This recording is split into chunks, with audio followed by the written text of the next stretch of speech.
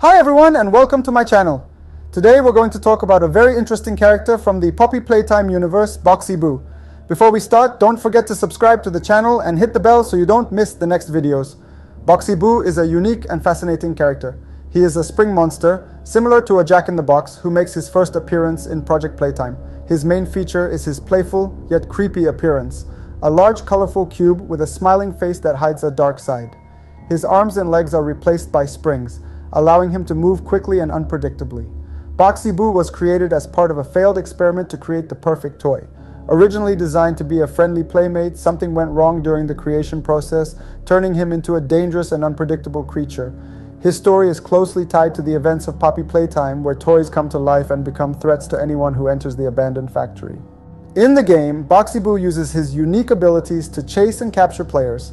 He can jump great distances thanks to his springs and use his music box to lure victims. This makes him one of the most formidable and difficult enemies to face. Although BOXY does not make his official physical appearance in Chapter 3, he is briefly shown in the VHS The Hour of Joy, where he attacks and kills employees just like the rest of the toys in the chaos. This confirms that he is a canonical character in the Poppy Playtime universe. This detail adds further depth to the character, making him even more intriguing for players. BOXY has a playful but sadistic personality, often playing with his victims before attacking.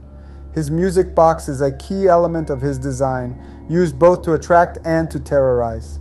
Despite his colorful and childish appearance, BOXY is one of the most dangerous characters in the Poppy Playtime universe. And that's all for today about BOXY.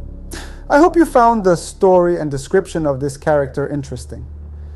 If you liked the video, leave a like and comment below which Poppy Playtime character you would like to see in the next video, and don't forget to subscribe to the channel so you don't miss the next content. Thanks for watching and see you next time.